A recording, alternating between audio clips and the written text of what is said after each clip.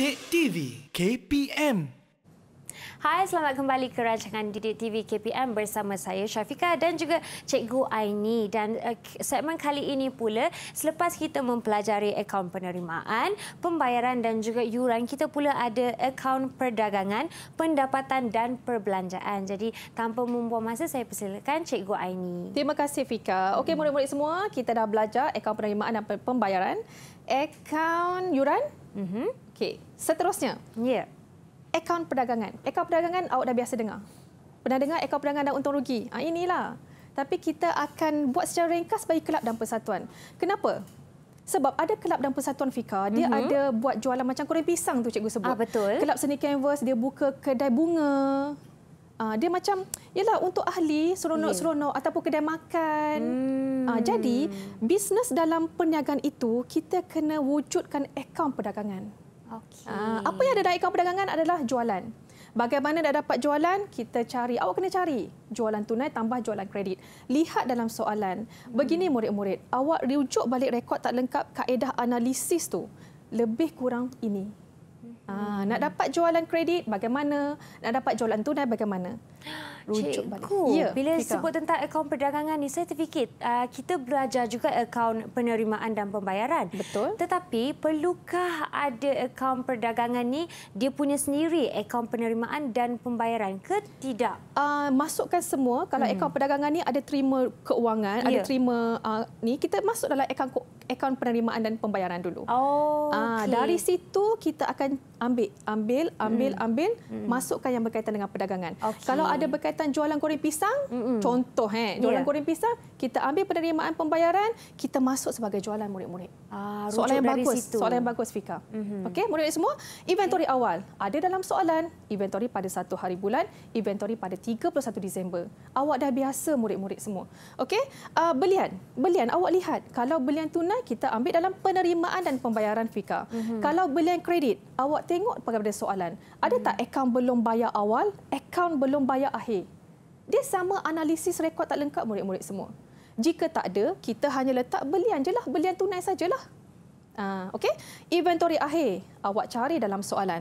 Dan terakhir sekali adalah belanja pengendalian perniagaan. Ini mungkin benda baru, tapi sebenarnya awak dah tahu murid-murid. Belanja pengendalian perniagaan ni contoh kita bayar pekerja. Upah pekerja yang goreng pisang tu Fika. Okey. Upah pekerja yang jual bunga dalam kelab tu. Ataupun lesen. Sewa tapak? Sewa tapak, sewa mungkin boleh. Kita boleh buat sebagai belanja pengendalian bagi kedai bunga ataupun kedai goreng pisang ini. Okey. Itu contoh belanja yang berkaitan dengan kedai bunga ataupun kedai goreng pisang tersebut. Baiklah, cikgu. Okey, cikgu tunjukkan format. Ini adalah format akaun perdagangan. Awak dah biasa. Awak lihat jualan, tolak kos jualan, inventory awal. Nampak?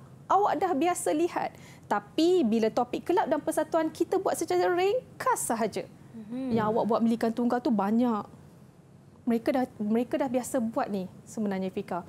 Dalam tingkatan 4 ada beberapa topik. Tingkatan 5 rekod tak lengkap pun ada. Perkongsian pun dia orang ada buat sebenarnya. Jadi mereka sudah biasa. Dah biasa. Dengan... Cuma dia ringkas. Sangat ringkas. Okey, awak lihat cikgu dah letak jualan alat-alat seni sebab kita ada kedai alat-alat seni. Kelab Canvas ni ada kedai jual alat-alat seni. Okey.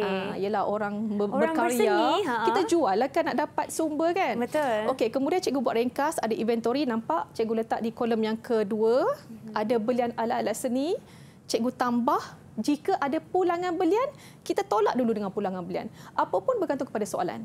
Jika ada pulangan jualan, tolak pulangan jualan. Jika ada.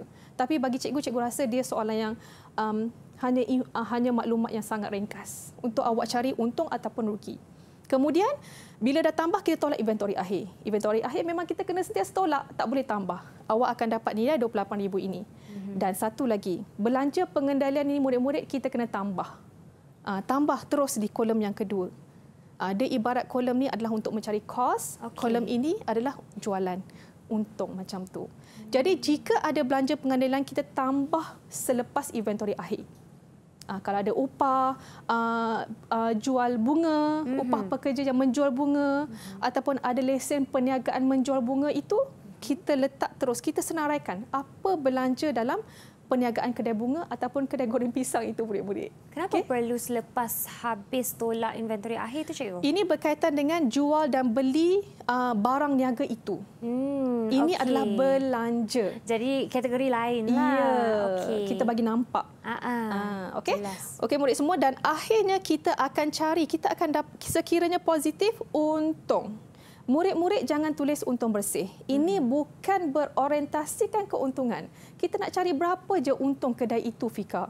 Kalau dia buka kedai runcit, berapa untung kedai runcit tu? Kita tulis untung kedai runcit. Di sini cikgu tulis untung kedai alat-alat seni. Sekiranya untung, cikgu telah letak di sini, ia menjadi pendapatan hasil kita. Sekiranya rugi, ia menjadi perbelanjaan hasil. Yang ini kita akan lihat selepas ini. Okey, murid-murid semua? Okey, apa lagi lain-lain aktiviti? Contoh cikgu letak di sini pesta ria, pertandingan sukaneka mewarna kanak-kanak. Mungkin kelab ada kan, nak bagi nampak happy dengan anak-anak kan, buat pertandingan mewarna. Jadi awak kena kira juga berapa untung aktiviti itu, berapa banyak dia perolehi. Okey, cikgu telah sediakan format. Ini contohlah. Sekiranya soalan mengkehendaki awak untuk menghitung, awak hitung macam biasa je. Sekiranya dikehendaki untuk menyediakan dalam bentuk penyata, awak buat macam ni. Secara ringkas, contoh ni di sini kutipan pertandingan. Pertandingan seni warna, Fika. Kita buat pertandingan seni warna, kita kutip kutipan dulu, and kemudian kita tolak pembelian hadiah ke, sewa dewan pengacara majlis ke, hiasan-hiasan ke apa, kita tolak. Dan kita dapat, sekiranya positif, kita dapat untung pertandingan itu. Semuanya kita kena kira dengan terperinci, Fika. Bila melibatkan keuangan, memang kita kena kira dengan terperinci. Termasuk juga penggunaan mungkin tenaga elektrik juga? Ya, mungkin kalau dia rasa benda tu banyak, dia boleh letak kat situ kadar bayaran. Boleh, tak ada masalah. Kalau dia nak asingkan, bergantung pada bagaimana kelab itu menguruskan keuangan. Okey, untung pendapatan hasil. Okey, boleh? Murid-murid semua? Boleh, cikgu. Settle, selesai akaun perdagangan. Kita pergi pendapatan dan perbelanjaan. Ini sangat penting. Okey, bagi berorientasikan keuntungan, kita sebut akaun perdagangan dan untung rugi. Tapi kelab dan persatuan, pendapatan dan perbelanjaan. Okey, murid-murid semua, sumber hasil bagi kelab dan persatuan dia ada dua, pendapatan hasil, pendapatan modal. Pendapatan hasil kita akan letak, kita akan rekod dalam pendapatan dan perbelanjaan. Pendapatan modal kita akan rekod dalam Penyata Kedudukan Kewangan. Awak kena tahu mana pendapatan hasil, mana pendapatan modal. Memang kena tahu. Sekarang cikgu berikan contoh. Pendapatan hasil ni yang berkaitan dengan aktiviti kelab kita, Fika. Contohnya awak terima yuran, awak kutipan yuran pesta ria tadi, sewa terima, derma. Keuntungan-keuntungan yang tadi. Keuntungan kedai. Buka kedai bunga. Betul, Fika. Pandai. Itu adalah pendapatan hasil yang berkaitan dengan aktiviti kelab kita. Pendapatan modal adalah pendapatan yang kita terima untuk beli aset. Contoh, kita terima derma sebanyak 1 juta untuk beli gelanggang besar. Itu adalah pendapatan modal. Kita kena pasti pendapatan ini kita terima untuk beli aset, untuk tambah premis ataupun pendapatan ini untuk aktiviti. Kita kena asingkan. Okey. Seterusnya adalah belanja. Belanja kelab dan persatuan, ada perbelanjaan hasil, ada perbelanjaan modal. Perbelanjaan hasil kita akan letak dalam pendapatan dan perbelanjaan. Kalau perbelanjaan modal, Penyata Kedudukan Kewangan. Okey? Kita lihat contoh perbelanjaan hasil seperti gaji. Dalam kelab kita mungkin ada kerani akaun, pekerja yang menguruskan kelab itu. Okey, surat khabar, belanja sewa kelab tu, insurans kelab tu. Itu adalah perbelanjaan hasil. Beli barang niaga, nampak? Belian barang niaga tadi, kita beli barang untuk kedai bunga, kedai goreng pisang tadi. Kemudian beli alat tulis dalam kelab, surat khabar, majalah dan sebagainya. Elang kehormat ada juga. Ini adalah perbelanjaan hasil. Perbelanjaan modal, kita beli untuk aset, tambah aset, bina aset. Besarkan. Contohnya, kelab kita tak ada ruang. Kita besarkan lagi. Itu adalah perbelanjaan modal. Contohnya kelab sukan, besarkan ataupun bina gelanggang. Bina bawah baru. Itu adalah perbelanjaan modal. Awak kena pasti. Ada dalam buku teks telah diberikan dengan terperinci. Okey, murid semua. Ini contoh format akaun pendapatan dan perbelanjaan. Cikgu tunjuk bentuk T dulu. Cikgu nak tunjuk debit kredit. Okey? Perbelanjaan debit. Pendapatan kredit. Pegang yang tu. Yang tadi penerimaan debit. Pembayaran kredit, beza. Pendapatan adalah berapa banyak yang sepatutnya kita terima. Perbelanjaan berapa banyak belanja yang sepatutnya kita keluarkan. Okey. Di mana kita nak dapat sumber-sumber itu? Ingat lagi tak akaun yuran? Nampak cikgu tulis kat sini? 150,000. Debit bila kita nak masuk dalam pendapatan kredit. Yuran adalah pendapatan hasil. Pendapatan dan perbelanjaan di sini kita hanya letak hasil, Fika. Kita tak letakkan modal. Kita tak letak modal. Yang modal kita masuk dalam Penyata Kedudukan Kewangan. Okey, Fika. Kita lihat info seterusnya. Fika. Okey, Fika lihat di sini. Ingat lagi tak kita buat akaun perdagangan alat-alat seni itu? Kita dapat untung kan, Fika? Ya. Fika rasa ini pendapatan hasil ke perbelanjaan hasil? Yang ini pendapatan hasil, cikgu. Pandai sangat Fika. Nampak? Fika boleh jawab, awak pasti boleh jawab. Okey, kita lihat di sini. Bila pendapatan, nampak cikgu tulis untung kedai alat-alat seni murid-murid. Okey, kalau rugi Fika, kalau alat seni itu rugi, kita nak letak di mana Fika? Debit ke kredit ni Fika? Kalau rugi mestilah perbelanjaan hasil. Pandai Fika. Sekiranya rugi, perbelanjaan hasil. Boleh murid-murid. Okey, kita lihat lagi. Tadi kan kita kira pertandingan seni warna, kita dapat untung Fika. Pendapatan hasil ke perbelanjaan hasil? Kalau dengan untung ni saya tahu mestilah pendapatan hasil. Pandai. Untung tu pendapatan lah. Okey. Jadi nampak cikgu isi kat sini 4,600 kredit. Boleh murid-murid semua. Okey, kita pergi lagi dalam akaun penerimaan dan pembayaran, kita ada yuran masuk seminar. Kita lihat dulu apa lagi butiran yang tidak direkod. Yuran ahli tadi kita dah selesai, kita dah buat dalam akaun yuran kan? Ya, cikgu. Derma ni nampak. Derma studio seni. Awak jangan anggap ia adalah pendapatan hasil. Derma untuk bina studio seni. Modal ke? Pandai sangat Fika. Pendapatan modal. Jangan letak dalam pendapatan hasil. Okey, jadi yang ni bukan out. Kita hold dulu. Okey, jualan alat-alat seni kita dah rekod dalam akaun perdagangan, jadi tak perlu kita masuk dah. Kita dah buat selaras tadi. Okey, jadi cikgu ambil 12,000 lah, kita tak kacau lagi yang ni. Okey, sekarang cikgu rekod dalam pendapatan hasil. Tadi debit, sekarang kredit. Catatan bergu. Boleh murid-murid semua. Seterusnya, okey, bila sebut perbelanjaan dan pendapatan ni dia ada pelarasan seperti susut nilai, yuran hasil belum terperoleh, hasil belum terima, belanja belum bayar, belanja prabayar. Sekiranya ada dalam soalan murid-murid, awak kena laraskan dulu, buat pelarasan dulu, buka akaun pelarasan bagi belanja ataupun hasil itu. Ia sama seperti konsep rekod tak lengkap yang awak belajar, kaedah analisis. Sama je.